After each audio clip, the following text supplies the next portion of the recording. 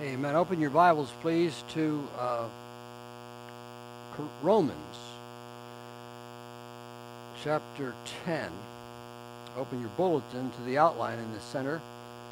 We're going to do part 2 today of the message that I started last Sunday. And I need to resist the temptation to reteach what I taught last Sunday, even as I review it, because I won't get done today, and I would like to get done today so that next Sunday I can preach the message on the scoffers of the Lord's return. So you'll see in your bulletin, and you'll see on the screen as we quickly move in through it, the 4 reasons, the first 4 reasons why we know that Christ must return. And the text that we gave last week is still, of course, a good text. In Acts 1:11, the angel said, "This same Jesus who is taken up from you into heaven will come again in the same manner as you saw him go into heaven." And we said last week that he saw him go physically and visibly and suddenly, and so he's coming back the same way. All right? We're not talking about some spirit or some ghost, or he's coming back through his people or through love. We're talking about an actual, literal, physical return of Jesus Christ to the earth. And the promises of God demand it, the teaching of Christ demands it, the witness of the Holy Spirit through the writers of Scripture demands it, and the program for the church demands it. So all 4 of those we talked about last week. If you were not here last week, you can either see it online on our church website or on YouTube, or you can ask for a CD. And I'm glad that we have the opportunity. I appreciate our webmaster and the others, that people that work on the video in the room and the cameras, because we have a lot of people now that are seeing them on the internet, and they are I'm getting messages asking if they can purchase them and get the teaching. So I'm glad that we have the opportunity to spread God's word in this way. Today we're going to look at the 5th reason why we know Christ must return, and that's because the future of Israel demands it. The future of Israel demands it. Now, I could speak for the whole hour, and I won't speak an hour. I usually speak a half an hour. But I could speak for an hour or more on the nation Israel, and I don't have time to do that. We are going to do that and many other subjects in our Wednesday night teaching starting September the 9th. September the 9th, I'm going to begin a series called Eschatology End Times, and we're going to be teaching that. And I have some good news that we can announce. Lancaster Bible College has invited us to affiliate with them once again through our Bible Institute, and they're willing to give CEUs for people who go through the course that we teach here. And we'll make that information available to you this week. That just happened over the weekend. I received that memorandum of understanding between Capital Bible Church and Lancaster. So we'll make that this week. We'll put that out in the advertisement about it. You don't have to sign up to get a CEU to come to the Bible study. You can come, and you don't have to, enter as a college course. But if you want to, you can. And after 10 hours of teaching that, they'll give us CEUs. And that'll give me more time to teach in depth on this. Now, here's the problem with people today. The problem with people today is they look at what's going on in the world and they say, well, Israel has rejected Jesus Christ as their Messiah, so God's done with them. Well, Israel did reject Christ as their Messiah. The Bible says that, and the Bible said they would for a time. But the Bible does not say, in fact, it says the opposite. God has not abandoned Israel. All right? Now, very quickly, you want to mark down Isaiah 54, 7 to 10. I'm going to show you both Old Testament and New Testament where God speaks about his people, the nation Israel. In Isaiah 54, 7 to 10, the scripture says, "For a mere moment," God is speaking about Israel. And you should mark these verses down, because a lot of people today think, well, the nation Israel is no more God's chosen people. They say that's been replaced by the church. And that's not true. Watch what God says. "For a mere moment I have forsaken you, but with great mercies I will gather you. With a little wrath I hid my face from you for a moment." You see that? For a moment. But with everlasting kindness I will have mercy on you, says the Lord, your Redeemer. For this is like the waters of Noah to me. For as I swore that the waters of Noah would no longer cover the earth, so have I sworn I would not be angry with you, nor rebuke you, for the mountains shut apart, the hills be removed. Watch. But my kindness shall not depart from you, nor shall my covenant of peace be removed, says the Lord, who has mercy on you. So there it is. Okay? Very obvious. God says, I will not permanently forsake you. For a moment, for a mere moment, God says, I have forsaken you. And he says, my kindness will not depart from you. Now, when is this going to happen? When is God going to save Israel? Well, Zechariah 12:10 is another Old Testament prophecy. Then I'm going to take you into Romans, where the Bible talks about Israel mourning over the one whom they pierced. Zechariah 12:10, I will pour on the house of David, on the inhabitants of Jerusalem, the spirit of grace and supplication. Then they will look on me whom they pierced. Yes, they will mourn for him as one mourns for his only son, and grieve for him as one grieves for a firstborn. So God says there's going to come a time when the nation Israel is going to mourn their piercing of the Son of God. Now, in the Apostle Paul's day, a lot of Gentiles were coming into the church, in greater number than Jewish converts. And that's one reason why Paul was so burdened for his own people, as he says in Romans. Now, if you would like to see in the New Testament the 3 chapters where God, through the Apostle Paul, says what he's doing with the nation Israel and the Gentiles, it's Romans 9, 10, and 11. And I want you to notice what Paul says in Romans 9:1. I tell the truth in Christ, I'm not lying. My conscience also bear me witness in the Holy Spirit. I have great heaviness, continual sorrow in my heart. I could wish that I myself were accursed from Christ for my brethren, my kinsmen according to the flesh, who are Israelites. So Paul said, now listen to this, because I don't think any of us today could say this. I'm not ready to say it. I should be. So should you. But here's what Paul's saying. Paul is saying, I would be willing to give up my place in heaven. That's when he says I could be accursed from Christ. I would be willing to give up my own place in heaven if by doing so I could save my people, my countrymen. That's amazing compassion.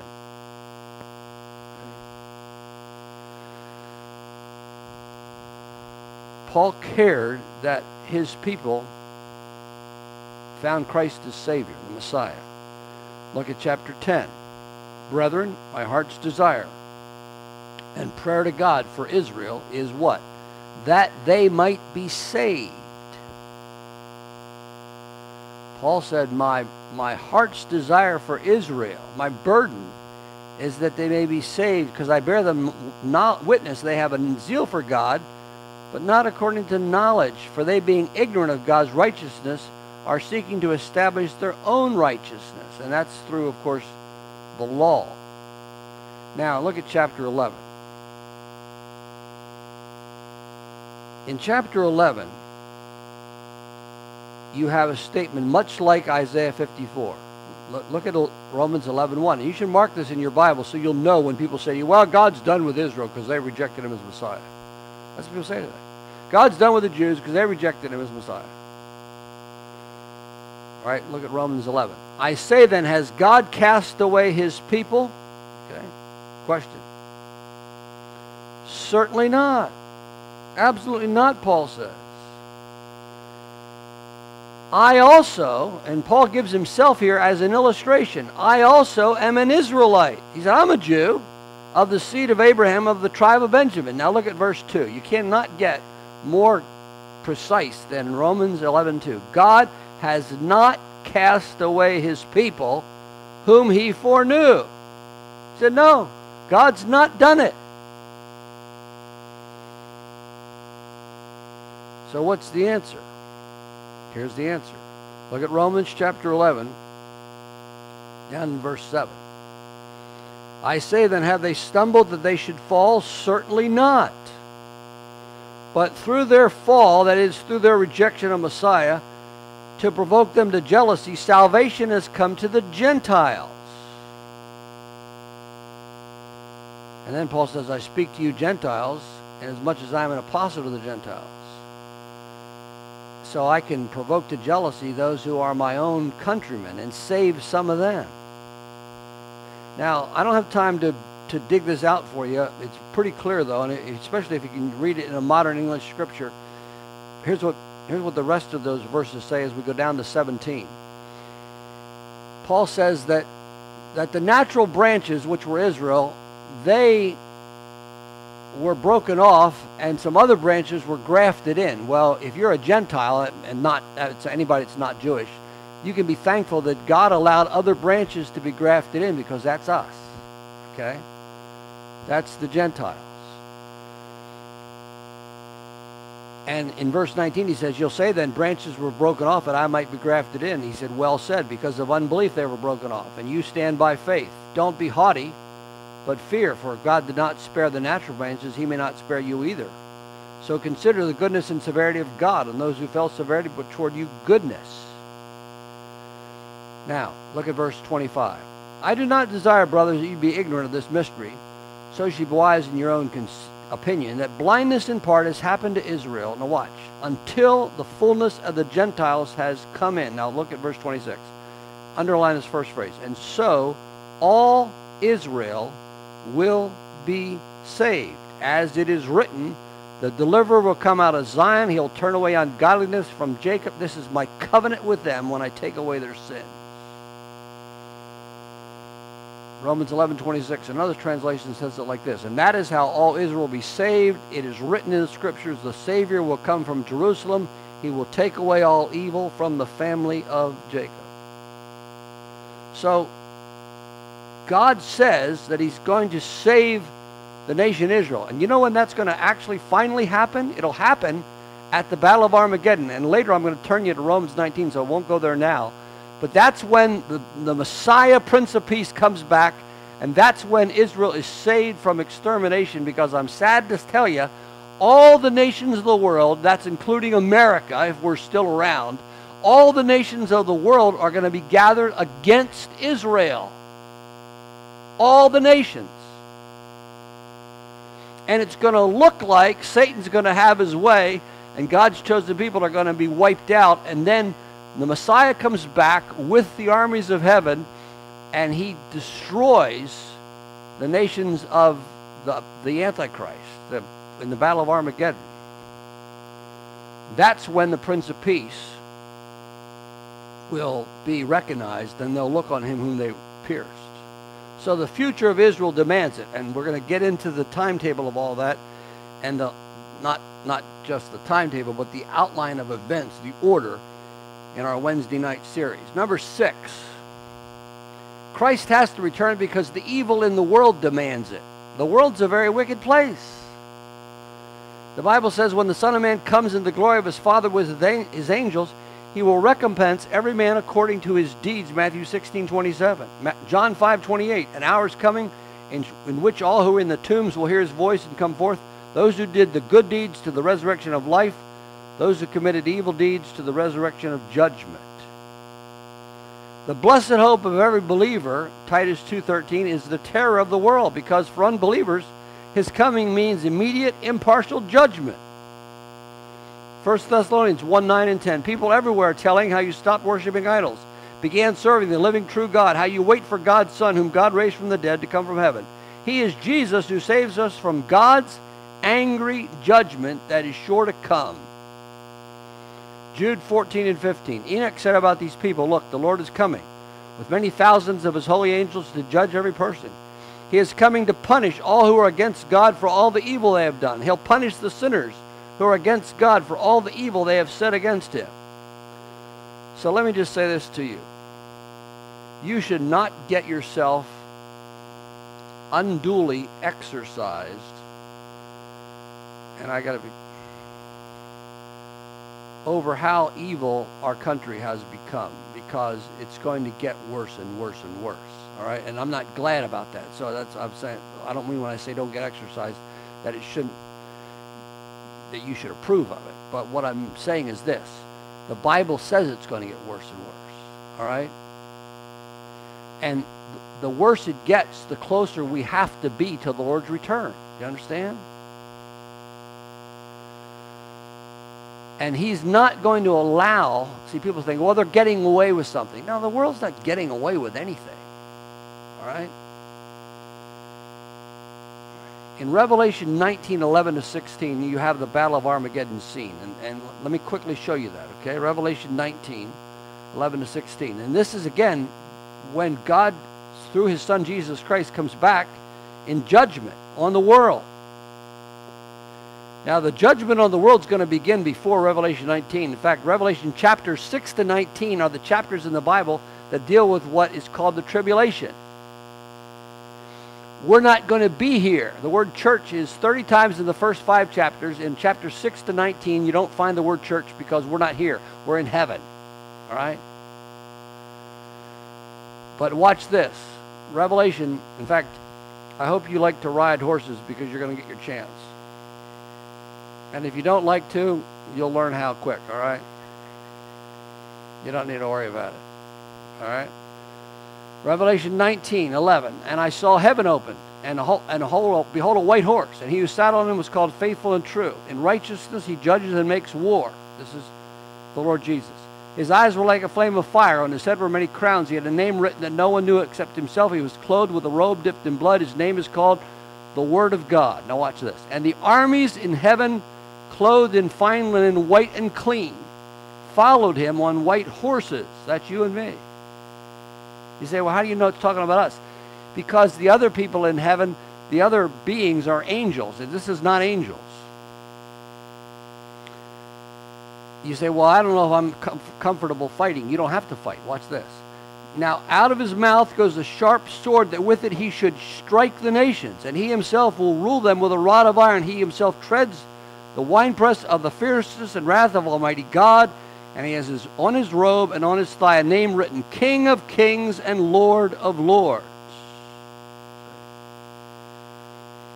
Verse 19, and I saw the beasts, the kings of the earth, and their armies gathered together to make war against him who sat on the horse and against his army. So who wins? Look at the next verse. The beast was captured, and with him the false prophet who worked signs in his presence, by which he deceived those who received the mark of the beast, those who worshipped his image. These two were cast alive into the lake of fire burning with brimstone. The rest were killed with a sword which proceeded from the mouth of him who sat on the horse, and all the birds were filled with their flesh. So that's when the Lord Jesus Christ comes back in judgment on the earth. Now, that's for unbelievers, that judgment. For believers, it's unmitigated joy. Revelation 22:12. Listen, I am coming soon. I will bring my reward with me, and I will repay each one of you for what you have done. So Jesus must return in order to execute just retribution on sinners, to carry out the judgment he has promised, and also to reward his saints. So the evil in the world demands it. Number 7, the vindication of Christ demands it. The vindication.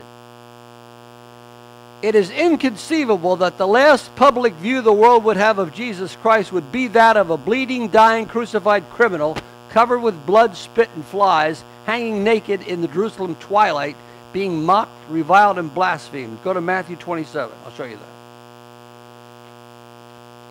Matthew 27. And I learned something this week that I had not thought of before as I was studying the Scripture. And I've been privileged to study it for 50-plus years, and I learn something new every week. And I'm happy about that. I'm glad. Because you never can learn it all. You're never going to know it all. That's why I enjoy continuing to study and teach. Matthew 27, 35-44. Then they crucified him, divided his garments, casting lots, that it might be fulfilled, spoken by the prophet. They divided my garments for my clothing, and they cast lots. This is talking about Jesus now dying on the cross for your sins and mine. Sitting down, they kept watch over him there. They put over his head the accusation written against him. This is Jesus, the King of the Jews. Those who passed by, verse 39, blasphemed him, wagging their heads and saying, you said you would destroy the temple in 3 days, save yourself. If you're the Son of God, come down from the cross. Likewise, the chief priest also, mocking with the scribes and elders, said he saved others, himself he cannot save. If he's the King of the Jews, let him come down from the cross. We'll believe in him. He trusted in God, let God deliver him now, if he'll have it.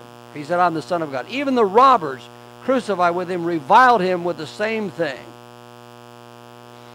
From the 6th hour till the 9th hour, there was darkness over all the land. And the 9th hour, Jesus cried out with a loud voice, saying, my God, why have you forsaken me?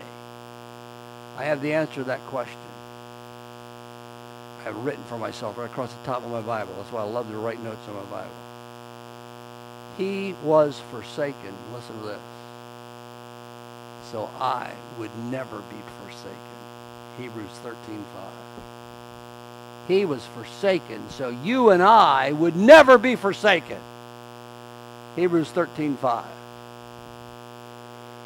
Isaiah 53:3 says that he was bruised and he was afflicted and he opened not his mouth. Now, did you ever stop to realizing this? I just realized this week. That when Jesus Christ rose from the dead, he never appeared in a public venue before unbelievers. Check it out, later. When Jesus appeared, he was 50 days on the earth. All of his appearances, as we read about who he appeared to, was believers. So the last view that the world had of Jesus was right here. The unsaved world. The last picture they had of Jesus was of him hanging on a cross in that description I just read for you there. Being reviled and mocked and blasphemed and dying. And that's why I say that the vindication of Christ demands it. The unbelieving world will see his glory displayed to everyone. Hebrews 9:28 says this, Christ also, having been offered once to bear the sins of many, will appear a second time for salvation without reference to sin to those who eagerly await him. The Savior who was humiliated, taunted, and put to death in a public display of humanity's hatred of God will return as conquering Lord in view of the entire world. Luke 21:25-27. There'll be signs in the sun, moon, and stars. On earth, nations will be afraid, confused. People will be so afraid they'll faint, wondering what's happening to the world because the powers of the heavens will be shaken. Then, Luke 21:27, then they will see the Son of Man coming in a cloud with power and great glory. That's the world. That's everybody. Revelation 1:7 says, behold, he is coming with clouds, and every eye will see him, even they who pierced him. And all the tribes of the earth will mourn because of him. Even so, amen. Revelation 1:7. So he must come back because the vindication of Christ demands it. The last picture the world's going to have is not Jesus hanging on a cross. By the way, and no offense is intended to the religion that I'm, talking about, because probably other religions use it too. But I choose to wear a cross, but I don't wear a crucifix. You know why? Because my Savior is not still hanging on the cross. And I'm not meaning to judge or condemn anybody. If you have one, I'm not saying you're wrong. But I'm saying that I'll wear a cross proudly, happily, to remind myself of my Savior. But it won't be with Jesus hanging on it, see? Because that may be the last picture that the world had of him, but the last picture that believers had of him was up from the grave he arose, okay? See? And they saw him ascending to heaven, the disciples did. Number 8, the destruction of Satan demands it. The destruction of Satan demands the Lord's return. Satan is an already defeated foe as far as Christians are concerned, but he still exercises a dominion over this world. Now here's some titles for Satan in the Bible. In John 12:31 and 14:30 and 16:11, he's called the ruler of this world. In 2 Corinthians 4:4, Satan is called the God with a little g of this world. In Ephesians 2:2 and 6:12, he's called the prince of the power of the air. In 1 John 5:19, the Bible says, the whole world lies under the sway of the wicked one. But Christ is the only rightful ruler of this world, and when he returns, he will overthrow and destroy Satan completely. In Revelation 5, Christ receives the seven-sealed scroll, the title deed of the earth.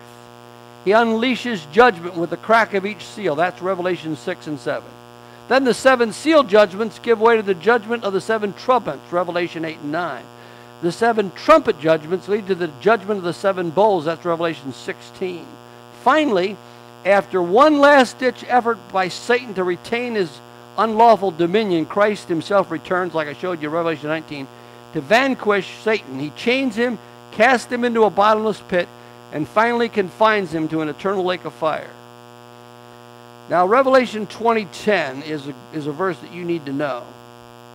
It says, then the devil who had deceived them was thrown into the fiery lake of burning sulfur, joining the beast and the false prophet. There they will be tormented day and night forever and ever. Now here's another sad thing that we have in our modern culture today among Christians.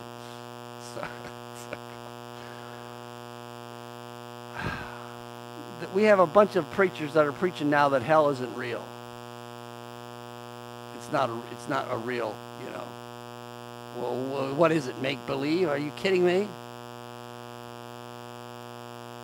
And this would be pitiful if it wasn't so sad. Now, let me tell you something. Hell and the lake of fire is a real place. It's a real hot place. Now, who was it made for? It was made for the devil and his angels, Matthew 25:41, okay? And there, I just showed you, the devil's sent there. You say, well, what about anybody else? Matthew 25:46 says that some people go away into everlasting punishment and other people into everlasting life. So, my friends, you know why preachers, it's pitiful. You know why preachers won't preach that hell's real? Because people don't want to hear it. They're afraid that they're going to hurt somebody's feelings. Well, my friend, listen to me. I don't want to hurt your feelings, but I'd rather hurt your feelings and have you get saved than die, feel wonderful and die and go to hell and feel bad forever. That would be stupid. You know? I'd rather be biblically correct than politically correct any day of the week. Matthew 25:46 is very plain that while verse 41 says it was made for the devil and his angels, verse 46 says that some people are sent there. In fact, if you're in Revelation 20 still, verse 15 says, anyone that's not found written in the book of life is cast into the lake of fire. Now, hear me out. Especially if you don't know Christ as your Savior. God doesn't want you to go to hell. That's why he sent Jesus Christ to die on the cross to pay the penalty for your sin. And while the Bible says that the penalty for sin is death, it says the gift of God is eternal life through Jesus Christ our Lord. So all you need to do is repent of your sins and put your trust in Jesus Christ, and you don't go to the lake of fire. All right? But I'm not going to help you not go there by telling you that it's not real. You don't have to worry about it. See, that'd be dumb. That'd be like somebody in a burning building saying, oh, I don't want to go tell those people their house is on fire because it might feel bad.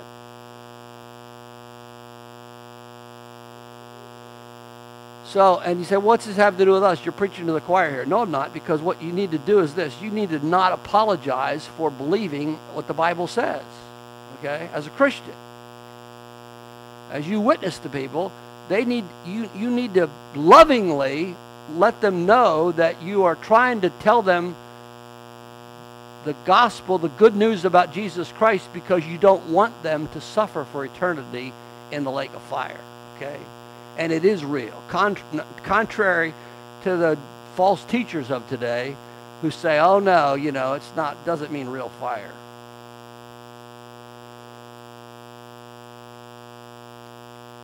Number 9, Christ must return because the hope of the saints demands it.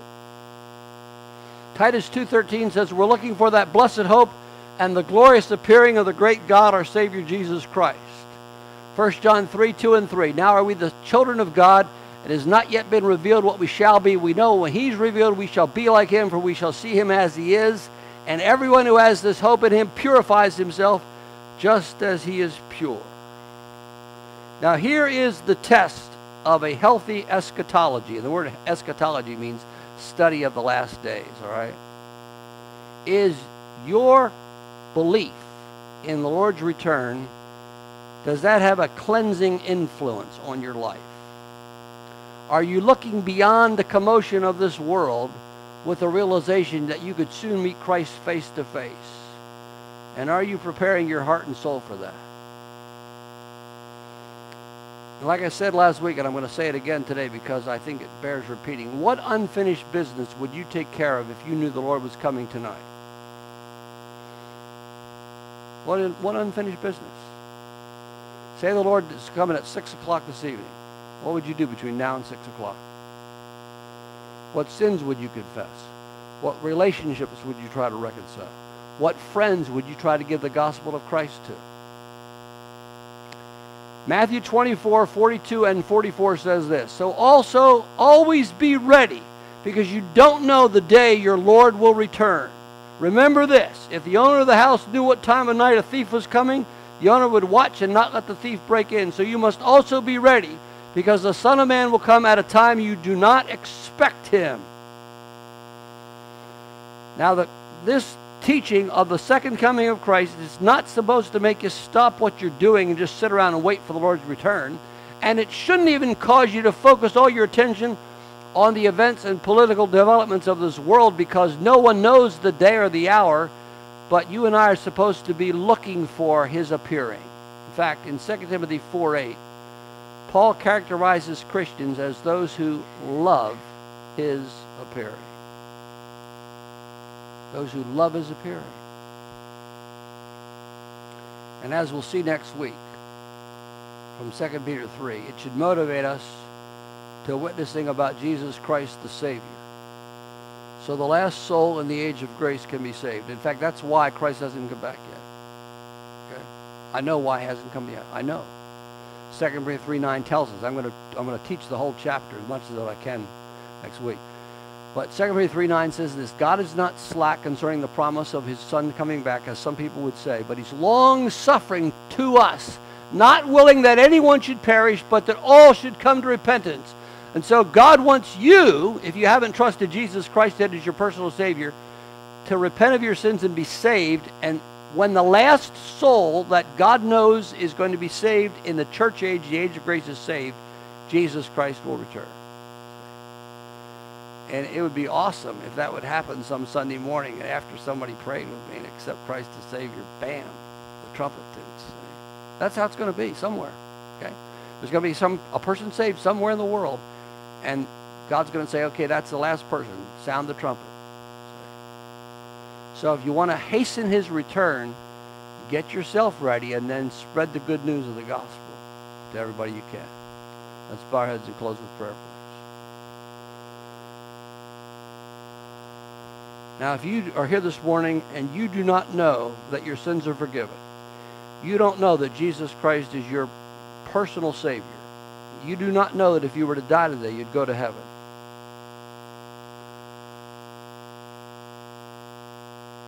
But you say, I'd like to know.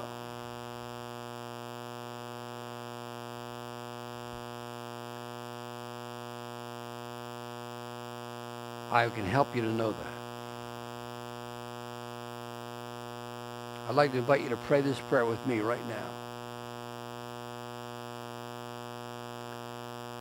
Just silently from your heart of hearts to God's, pray this prayer with me. Heavenly Father, thank you for sending your Son, Jesus Christ, to die on the cross for my sins. I know I'm a sinner. I know I can't save myself. So I ask Jesus Christ to come into my life, forgive my sins, and give me a home in heaven. And give me the assurance of my eternal life. And help me now to live my life for you and tell others about you and not be ashamed of what I've done here today. Thank you for hearing my prayer. Thank you for saving me. In Jesus' name I pray. With our heads still bowed and eyes still closed, if you pray that prayer from your heart to God's and sincerely meant it, He heard you. And He has saved your eternal soul. I'd like to thank Him for doing that for you. Would you allow me to thank Him by just flipping your hand up? And I'm not going to embarrass you. I just acknowledge your hand and you can put it down. And I'd like to thank the Lord for hearing your prayer today and saving you. If you prayed that prayer with me a moment ago, would you just lift your hand right now? Then put it down. I'm not going to embarrass you. I'm not going to call you out. I'd just like to thank the Lord. The Bible says whoever believes on Him should not be ashamed. If you prayed it and meant it, just slip your hand up right now. All right, God bless you. Thank you. I saw that hand. Anyone else? The Bible says, whosoever shall call on the name of the Lord shall receive eternal life, be saved. Christian friends, those of you that did this some time ago, is there somebody that you know you need to really give the gospel to between now and the Lord's return, and for whatever reasons you haven't been able to do it yet, but you said, I need to do that, Pastor Bill, I need to. Would you slip your hand up right now and say, pray for me that I'll have the boldness to do it, not be afraid. I'll make opportunity. I'll take the time. Yes, God bless you. God bless you and you and you.